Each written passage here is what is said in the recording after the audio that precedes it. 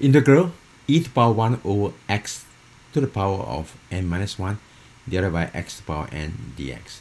Let's look at the second way to get the integral. Now let's write 1 over x to the power n as x to the power negative n dx.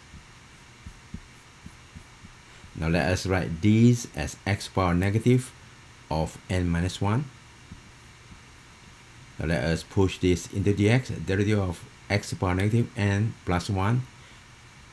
This comes down, cancel with that, negative n plus 1 minus 1, we get x to the power negative n dx.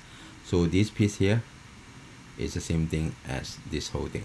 Okay, constant out of the integral, and the integral e to the power x to the power negative n plus 1 dx to the power negative n plus 1. Integral of this is e x to the power negative n plus 1 plus c. This out of the integral, we write it as 1 minus n.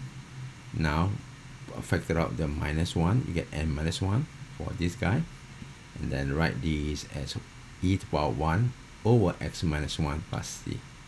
Done. Thank you for watching. Hope video is informative, helpful. Before you go, make sure subscribe, share, comment, and don't forget to hit or smash the like button. Mata ne!